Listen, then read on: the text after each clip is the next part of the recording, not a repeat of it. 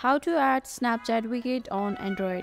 To add the Snapchat widget to the lock screen on Android, follow the steps. Just hold your finger on an empty screen on Android just like this and tap on Widgets. Now over here, different widgets will appear for different apps. Scroll down and search for Snapchat widgets. Next, choose the Snapchat widget and you can also place the widget wherever you want. Now whenever you tap on this, your Snapchat app will be directly open. So I hope you are clear to add Snapchat widget on Android. If you found this video helpful, then don't forget to hit the like button and subscribe us for more helpful tutorials. Thank you.